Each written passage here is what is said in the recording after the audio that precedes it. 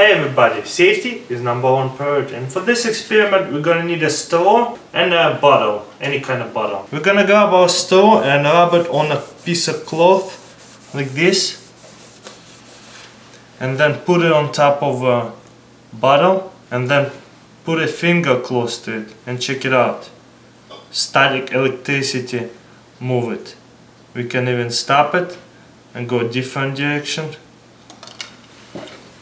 Got too close. But yeah, that's another cool trick you can do. On the other side, it's gonna follow you. You know, how does the static electricity work, huh?